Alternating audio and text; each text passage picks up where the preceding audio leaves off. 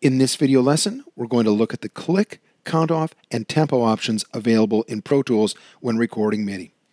In this session, I already have a click track and a stereo instrument for my piano. To get the click, go to the track menu, create click. For the stereo instrument track, new, stereo, instrument, and there you go. So I'll just cancel that since I have them both made already. All right. You can see I've got two places where I can see my tempo, here, and I can also see it down here. This is the tempo ruler, and if you're not seeing it, simply click on the down arrow right there and check tempo. Okay? The tempo ruler is the most common way to have your tempo controlled in Pro Tools, and you can have tempo changes throughout the track if you do it in the tempo ruler, and the tempo changes will then of course be automated as the track plays. If you want to change this, simply click on the plus arrow right here and type in the new tempo that you want. If you're not sure of the tempo that you want, you can tap the T key on your QWERTY keyboard, and maybe by the time the 6th or 7th tap is there, Pro Tools will start stabilizing your taps and reading what the tempo is. So here, I'll tap the T key, and let's see what happens.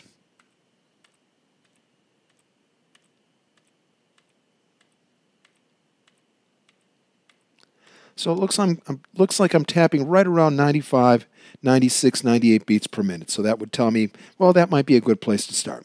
So let me cancel that. All right.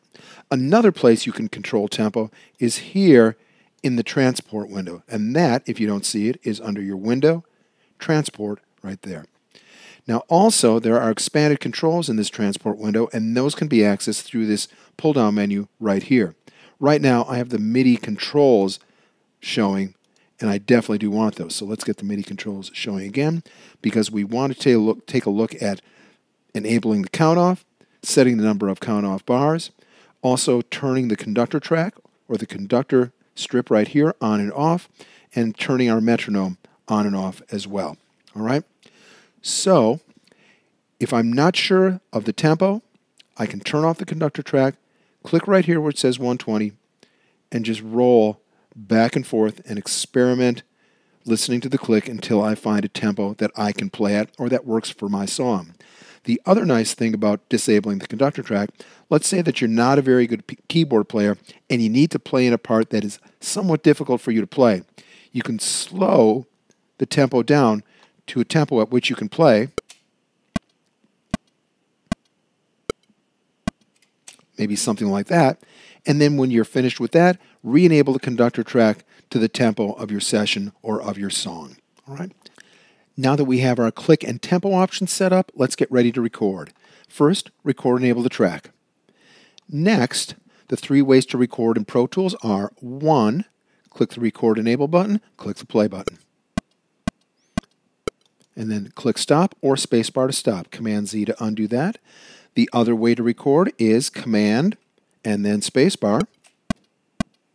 Spacebar to stop. Command Z to undo that.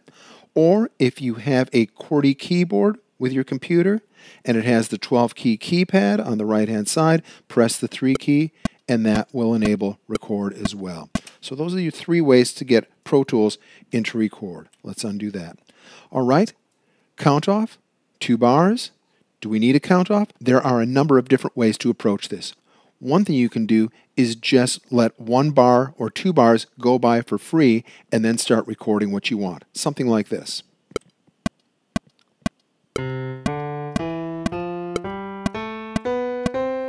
All right, so what I did is I just let 1 bar go by for free and then I started recording. That's one option. The other is to go with a count off and then start playing as soon as those 2 bars go by. Let's try that one.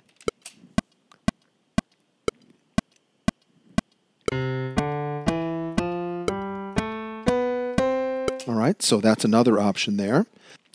Another option is to create negative measures in Pro Tools, and that will be your pre-roll before you start recording. So let me go to my event menu here. Renumber bars. And now bar 1 becomes bar -1. And now let me Zoom in here. So here is bar -1, here's bar 0, and recording will start at measure 1. A song typically starts at measure 1. So here I'll have 2 bars for free, which will essentially be my count off, and then I'll have the music start at measure 1.